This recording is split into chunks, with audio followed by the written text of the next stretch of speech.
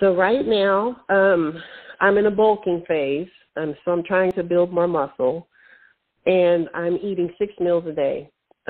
So, 6 meals seems like a lot of food, but, my portion sizes aren't very big, so it's, my calories aren't as high as somebody who would eat a 2,000 calorie diet, going to McDonald's. And of course it includes the macros. So, for protein, I typically tend to eat eggs, ground turkey, chicken, and then every now and then I'll eat some type of beef, tri-tip.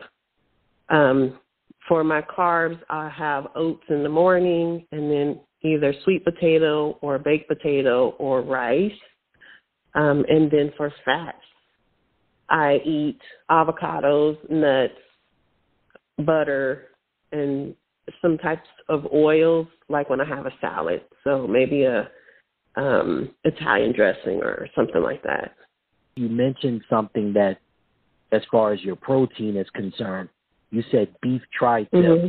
Can you explain to the listeners what tri-tip is and where it's primarily found in the United States? Is it something that's eaten in California a lot, or do they eat it in other regions? It is eaten in California. I've traveled to other areas and mentioned tri-tip, and they look at you a little bit different.